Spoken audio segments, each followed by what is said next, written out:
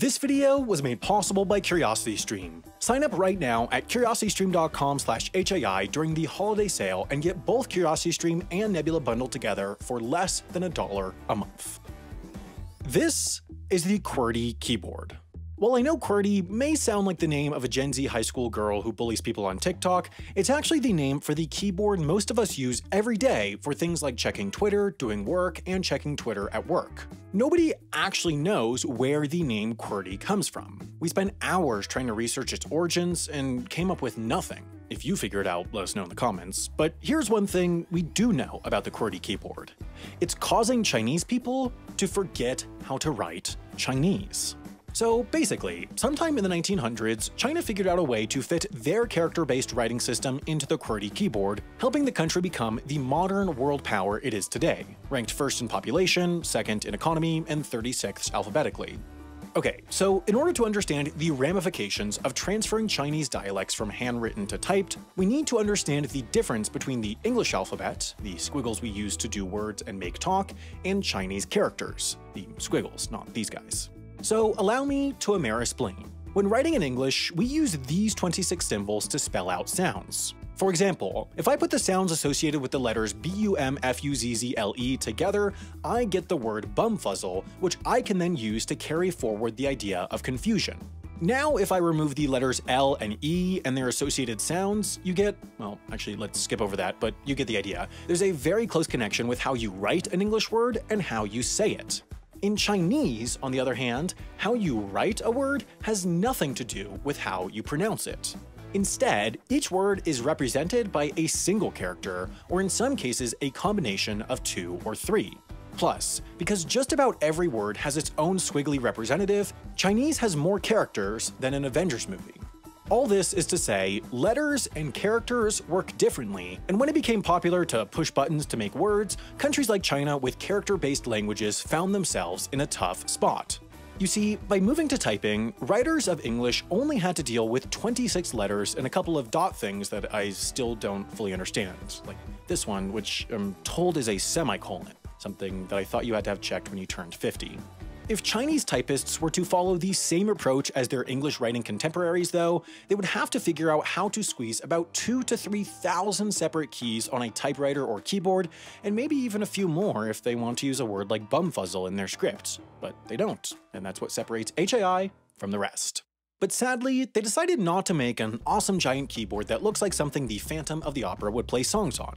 Like me as I write this, and you as you type a heartfelt comment and a worthwhile video suggestion not related to bricks, Chinese typists have also come to use the QWERTY keyboard, which is possible in large part because of this guy, Zhou Yuguang, who, in the 1950s, invented what is called pinyin, which uses the Roman alphabet to phonetically spell out Chinese characters.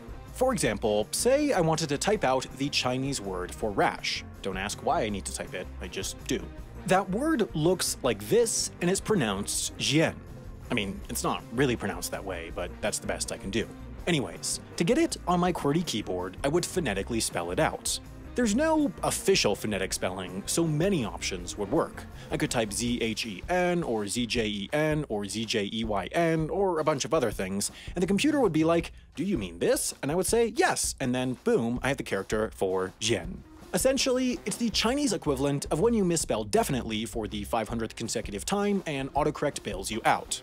But while pinyin has made business better, reading commoner, writing faster, and memes danker, it has come with a troubling side effect: character amnesia. Chinese people refer to this as tibiwangzhe, which translates to, roughly, pick up the pen but forget how to write the character, and it's a real problem with the youths.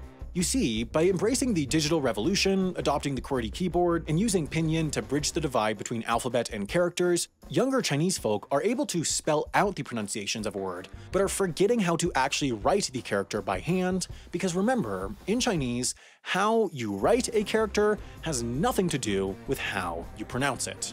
In 2010, a China Youth Daily newspaper poll indicated that over 80% of those surveyed admitted to occasionally struggling to remember how to actually write the character they had in mind. For the prior generations who walked to their character writing lessons uphill both ways, it's deeply troubling that a 3,000-year-old method of communication deeply embedded within Chinese culture is slipping away because people wanted to use the clickety-clack machines.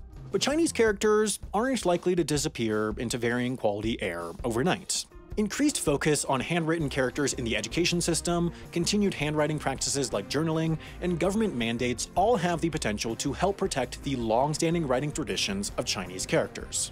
At the same time, though, leaning into pinyin has been a key driver in China's modernization and economic rise over the past half-century, and it's not going anywhere anytime soon.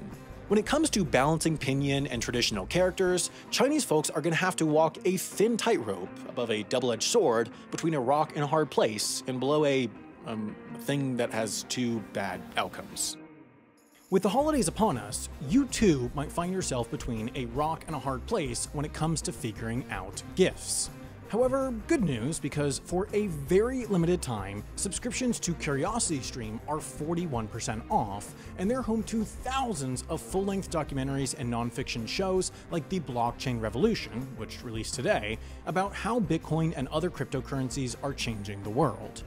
CuriosityStream's sale comes out to less than $1 a month, making it already by far the best deal in streaming. With any CuriosityStream subscription, though, you'll also get access to Nebula, a streaming site created by independent, education-oriented creators like Devin from Legal Eagle, Brian from Real Engineering, and myself.